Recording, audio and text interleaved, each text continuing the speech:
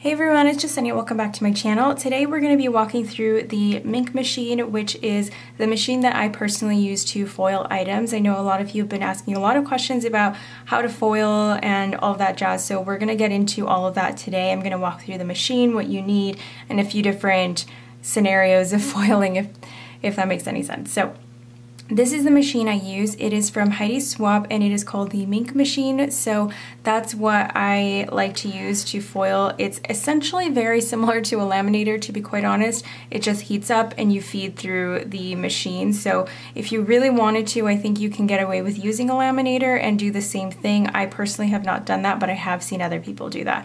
I just bought the machine for it and I find it really easy to use. So that's what we're going to be using today. This is the larger of the two sizes. I believe there's a smaller size. I haven't seen it in person, so I'm not quite sure how big or small it is.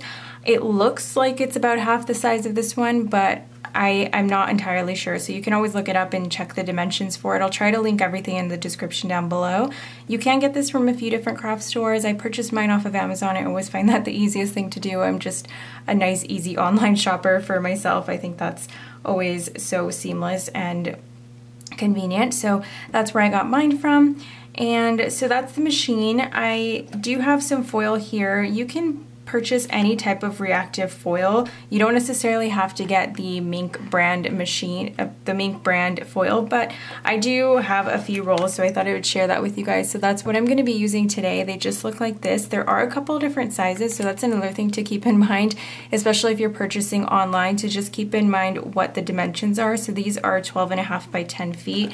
Then I also have a smaller one that's only 6.5 or 6 1/4 by 5 feet. So I think this one is intended for the mini machine and for smaller projects, but I have both just because. And so just like I said, something to keep in mind if you're purchasing online, just look at the dimensions, because if you're trying to foil something, a larger piece, it's really nice to have the bigger rolls. I prefer the bigger rolls in general. I just think they're easier and you can cut them smaller if you so choose. So I prefer the larger rolls, but that's what I've got there.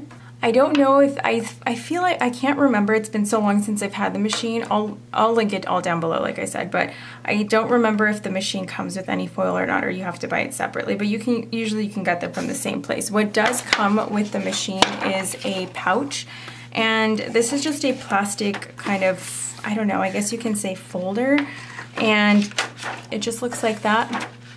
And it is kind of seamed on one side. As you can see, you can't actually pull it apart, so it's kind of folded over, so that's what it looks like. And this is so that you can put all of your items inside of here. It kind of sandwiches everything inside, keeps them in place, and also protects them as they go through the machine. So you definitely want to make sure you're using this and you're not putting stuff in just by itself, because that's what this is intended for. And it is nice that it kind of holds all of your items in place. So this is the larger size, which is what comes with the larger machine.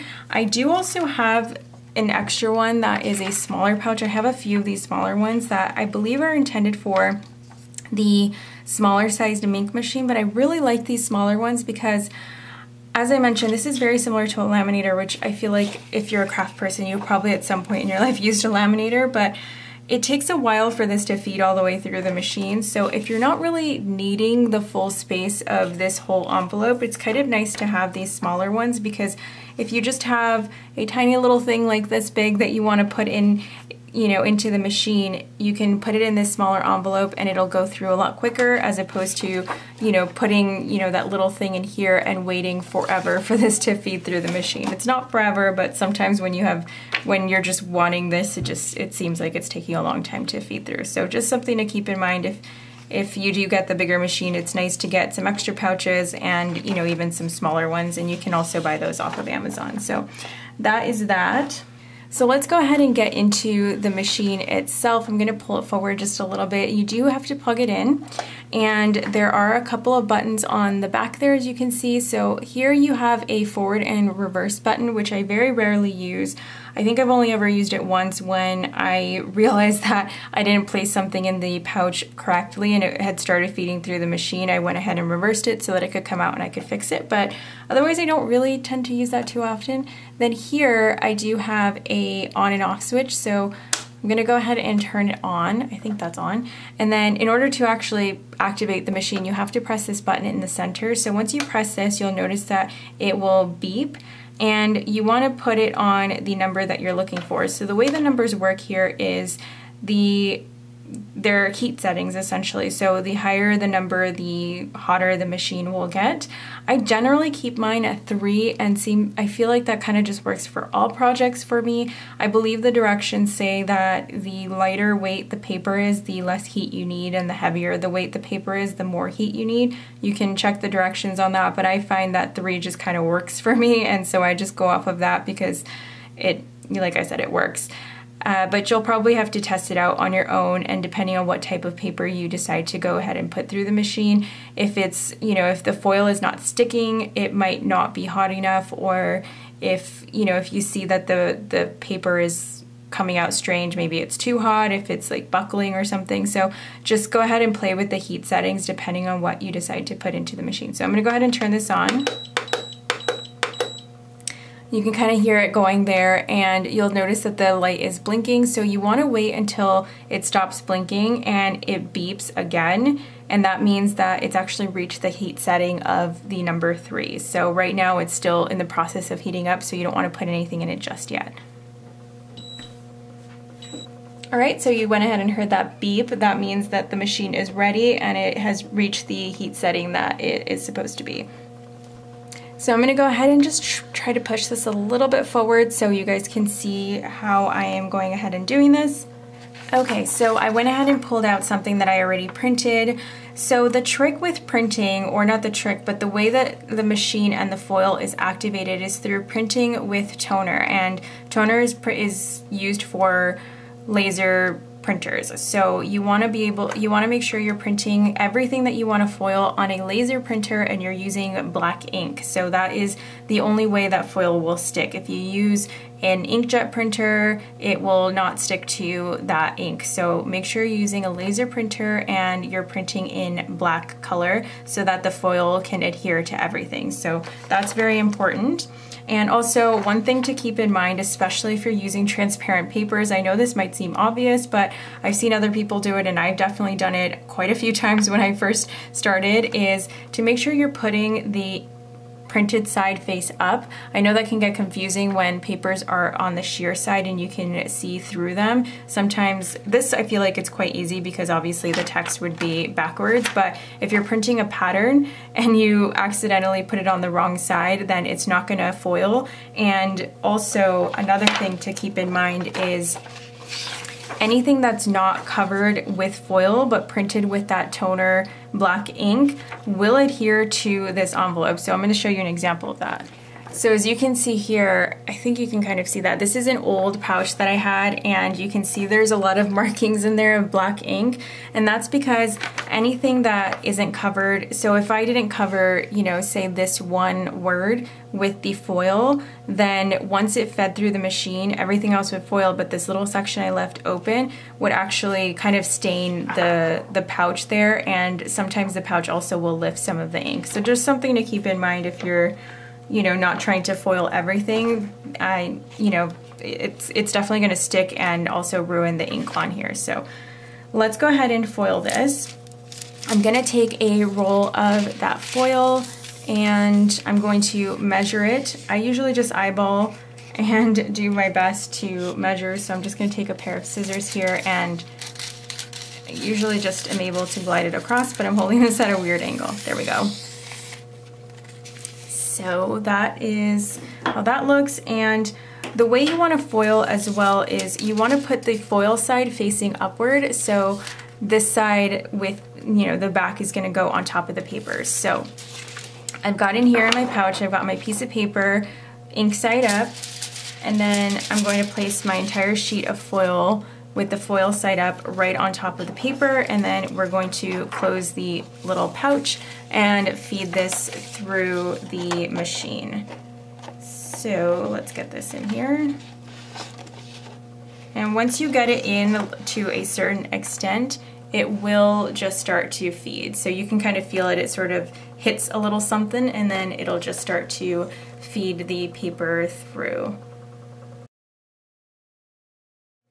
All right, now that that has come all the way out the other side, I'm gonna go ahead and open up the pouch, and then we can remove the foils. So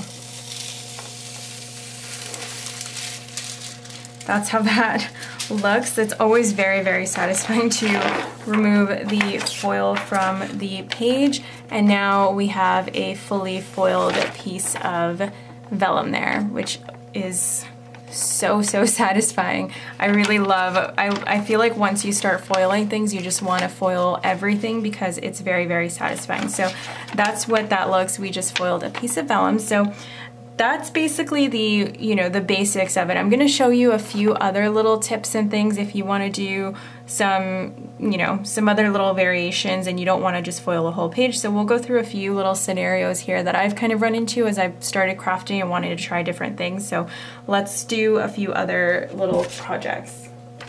So I'm going to pull out another piece of that same vellum, and I'm just going to, I feel like this might be obvious to some, but I know sometimes we don't always think of these things, and you know, even I feel like I don't really think about things until I have a need for it and I really want to try something new. And so I'm going to go ahead and foil this with two different colors. So I'm just going to foil the left side with rose gold. And I know it looks like I'm going to be wasting a lot of foil in here, but honestly I keep a lot of scraps because even if a piece of foil goes through the machine, if it hasn't actually been used, so say for example this piece here, if, you know, obviously I couldn't reuse that because the foil is missing from it, but if I wanted to use like this little piece here for something really small, you definitely could. So if you have a lot of excess on a piece that you're using, you can just cut off the ends and cut off the scraps and keep them. A lot of the times I cut off the scraps and I just roll them up into the tube there and I keep them. So when I have a small little tidbit project that I'm working on, then I can just pull from my little scraps in there. So let's do rose gold on that side, and then I'm gonna try pink on the other side. Actually, I changed my mind. I think I'm gonna try the gunmetal color because I think that'll be a cool combo. So I don't know if this is called gunmetal. I don't know what color this is, but it's sort of a gunmetal, sort of purpley, silvery, dark color.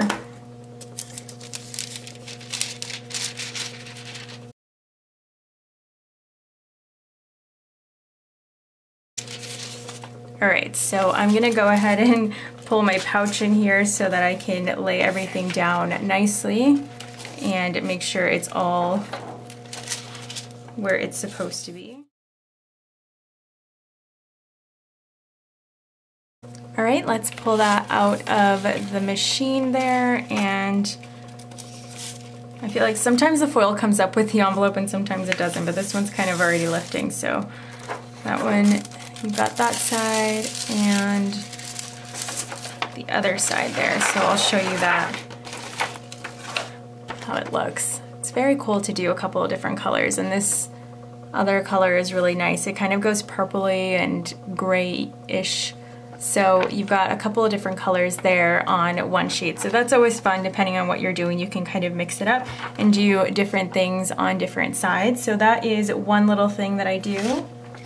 The other thing I wanted to share is sort of printing with colors. So the way I print with color, and definitely this isn't the only way to do things, I'm sure. I am not an expert on the machine whatsoever. This is just what works for me and how I use it. So I'm just sharing with you what I've done in, you know, in my little crafting experiments. So the way I do with things with color is I will print something first on my inkjet printer. So when you print on an inkjet printer, as I mentioned, that ink does not stick to, or foil does not stick to that type of ink. So that whole image that you're going to print on your inkjet printer is going to be safe from the foil. So I printed a background image, as you can see here. It's a little bit fair and faint, but it's definitely a background image that is on this piece of paper, and I did that on my inkjet printer. So then what I did is I took this piece of paper and I fed it into my laser printer, and I went ahead and printed out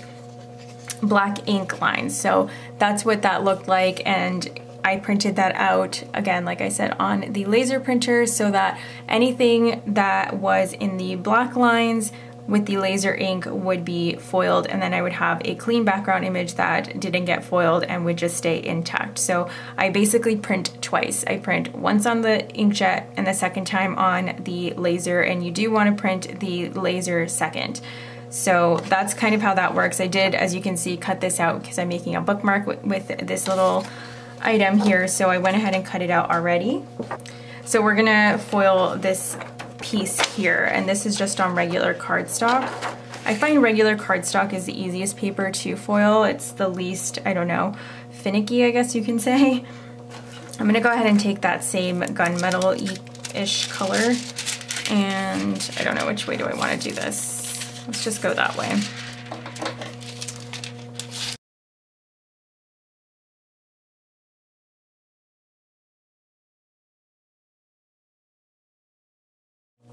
All right, let's go ahead and pull this piece out. I'm gonna go ahead and lift up the foil. I'll give you guys a closer little shot of that there. This doesn't move everywhere. It's always the best, most satisfying thing. So as you can see there now, it's foiled, and everything that I printed in that second printout with the black ink is what is now foiled. So that's what it looks like. And then as you can see up close, the background image has not, you know, held on to any of the foil. It's still there, and you've got something kind of in the background. That's quite nice. So that's another option for you guys if you're trying to, you know, to print something that has a background and then you're putting foil on top of it. So that's the other thing. And then I have one more thing to share with you guys. So this is something, again, that I've printed a background, and I'm going to be foiling a few things on top of it. So I'm going to go ahead and pop this into my laser printer so I can get the, you know, the foil lines printed out. So I'm going to go ahead and do that, and I'll be right back. All right, so I went ahead and printed out the Expecto Patronum, so some lettering on the laser printer, so we can go ahead and get this foiled. So I'm going to pull out my pouch again. I am going to put this in here, and we're gonna just go ahead and keep using that same gunmetal color. And so what I'm doing with this here is I'm going to be printing out two separate colors of foil, but sometimes when you're trying to do two different colors of foil, but the item that you're doing is kind of a little bit more intricate, and they are kind of more, I guess, connected or intertwined with each other, you can't really, you know, cut the foil the way I did on that first sheet where I just did half and half. You can't really cut it out to how you want it. You have to print it twice. So we're gonna kind of, you'll see when it's all said and done kind of what I'm talking about. So I'm gonna go ahead and foil this first little bit here.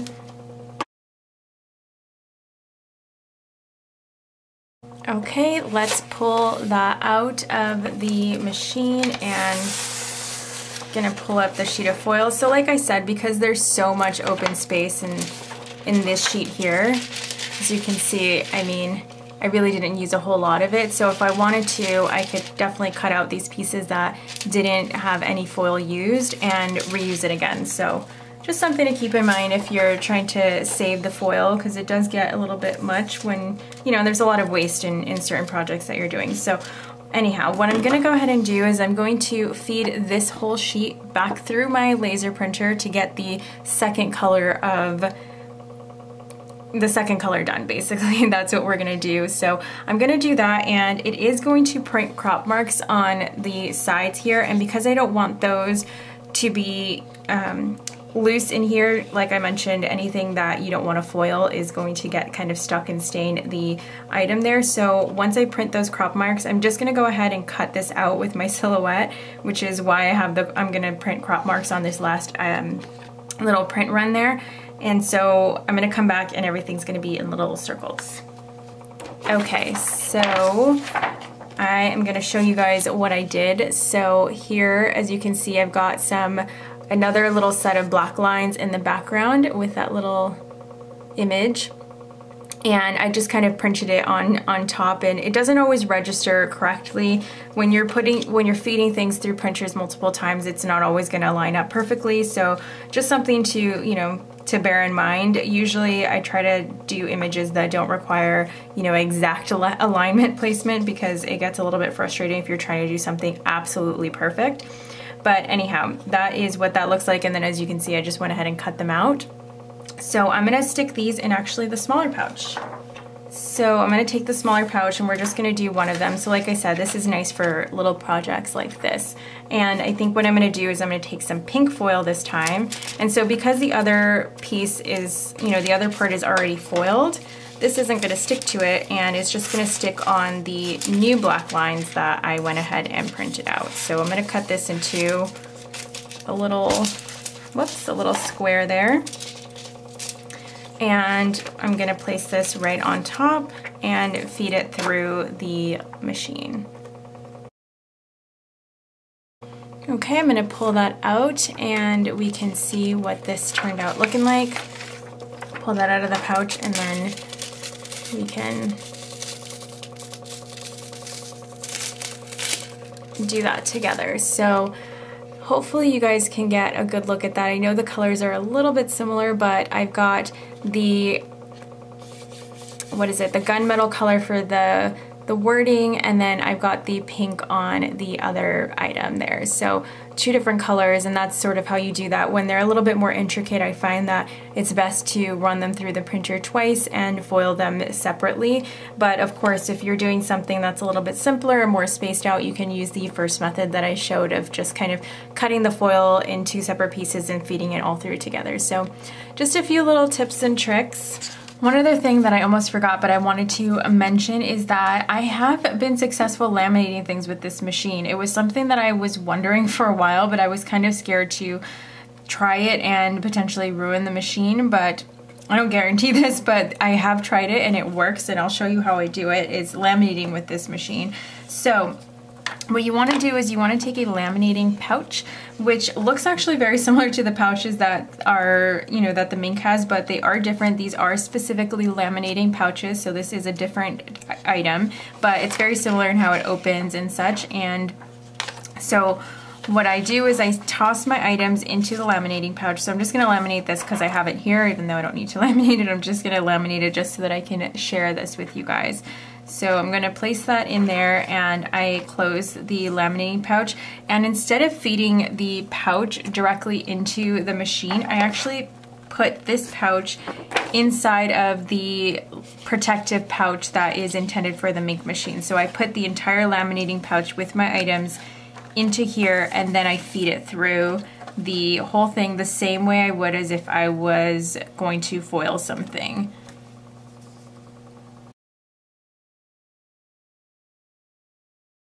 Okay, so I'm gonna go ahead and pull this out and take out my pouch here.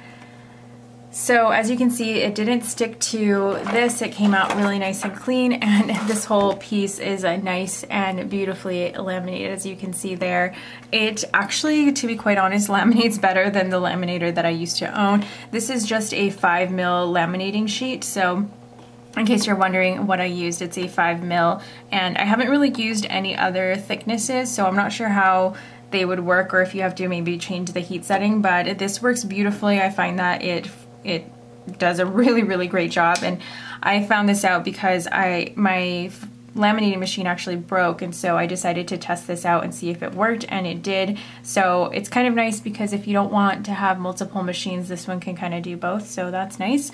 But yeah, just a little tip there. Definitely make sure you put it into the protective pouch that the Minc comes with so that you know, nothing gets jammed or ruins the machine and moves around, because I think that protective pouch really, keeps everything locked in place so that nothing is kind of moving around as it's going through the machine. But just a little something there in case you guys were wondering the same thing I was, that yeah, that works too. So I hope that was fun for you guys and gave you guys a lot of ideas on how to foil if this is something that's totally new to you. I will link the machine and the foil down in the description below. And yeah, I hope you guys enjoyed. Thank you all so much for watching, and I will catch you all in my next video. Bye.